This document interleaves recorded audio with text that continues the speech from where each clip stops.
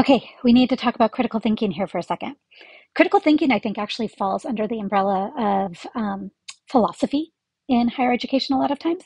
But we do so much critical thinking here in sociology that I want to cover the five general standards of critical thinking.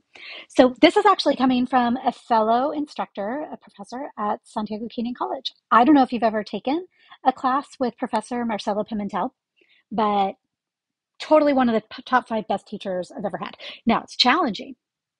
I might have cried on the first day, but it's like it's a transformational class. It challenges you and teaches you so much. And he is just um, I can't say enough things about his enthusiasm and his kindness. Like he's a great guy.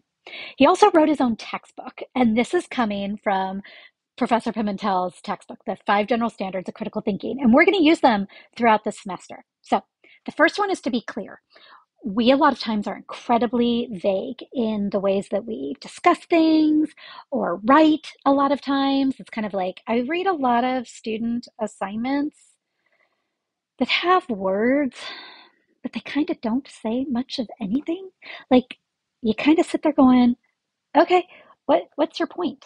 So thinking about clarity, how can we be clear communicators? How can we make sure that we check for clarity with others to make sure that we're being understood or that we understand them? A lot of times this happens in relation to relationships.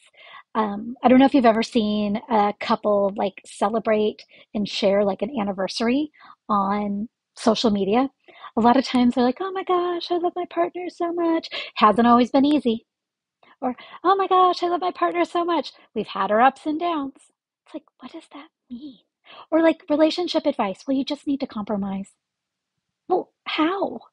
So that idea of like a lot of times, one of the other examples I'll give you is if I get to have a conversation with students about the best ways that they can kind of help themselves learn. And they're like, don't procrastinate. I'm like, cool.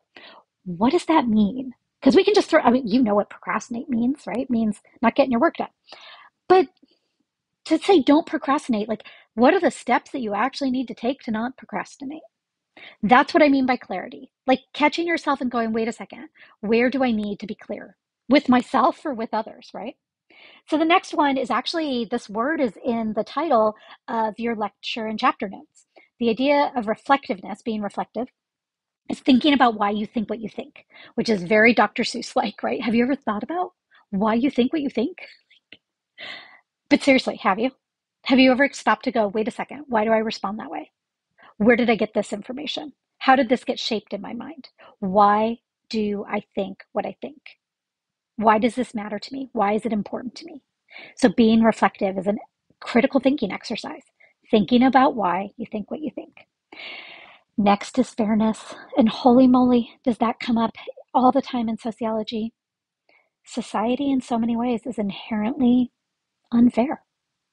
So, to look for fairness, to analyze fairness, to try to create fairness for others can be such an important part of being a member of society.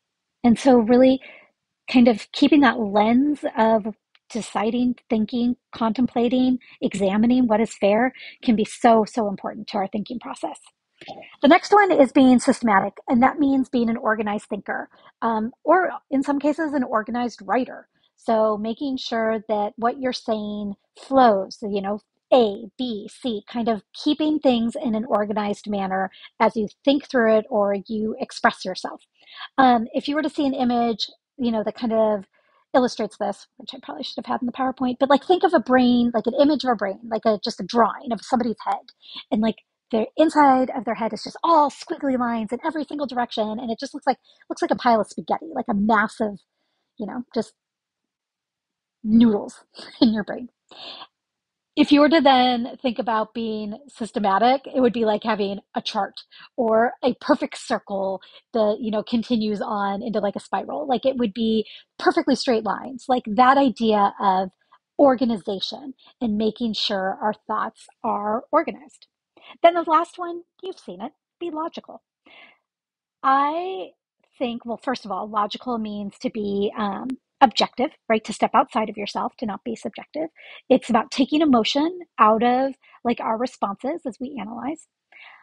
I kind of think that there's some value in both being logical, absolutely, but also kind of being an emotional thinker, being invested in our exploration of topics, having it mean something to us.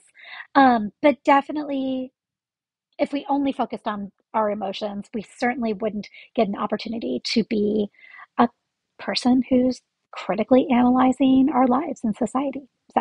So clarity, reflectiveness, fairness, systematic, and being logical.